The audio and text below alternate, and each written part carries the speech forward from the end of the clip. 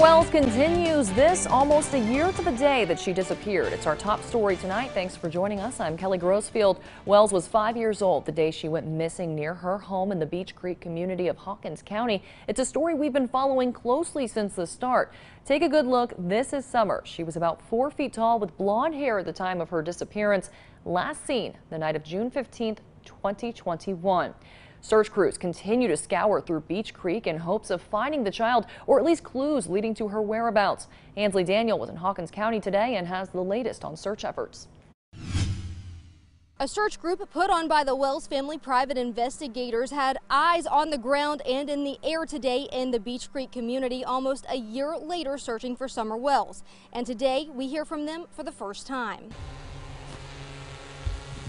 We have continually droned, drug ponds, foot searched since we started working. I would say that we've droned maybe 1,000 acres, 1,200 acres. Almost a year after Summer Wells was reported missing, people continue to search the area for any signs of the little girl. We had permission to search about 200 acres.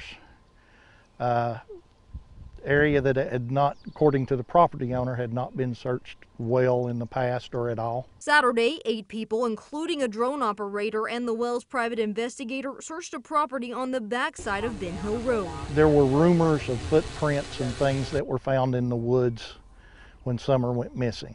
And you know, if you sort of look at that evidence and you look at the surrounding properties and the direction those footprints were headed, sort of gives you an idea of where to go look. Chris Storns with First to Deploy has been assisting CNC investigations in their searches. We also use a Mavic 2 Pro that allows us to shoot in 20 megapixel, and we use that to run through a program called Locate.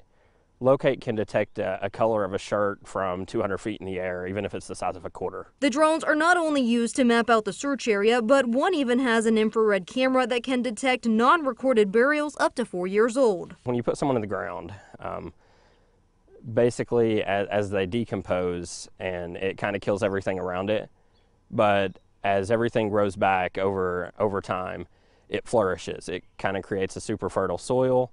And what you can detect on your infrared is the different color of the ground that you couldn't normally see with the naked eye. Saturday's search also included a neighbor who says the environment is similar to how it was when Summer disappeared, but he still doesn't think she could be found in the area. It's a lot of ground to cover. It's very thick. I guess anything is possible.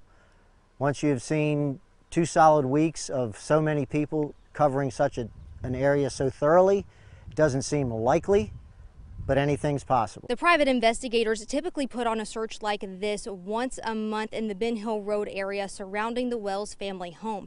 They tell me they will continue to do this until Summer is found. In the Beech Creek community, Ansley Daniel, News Channel 11.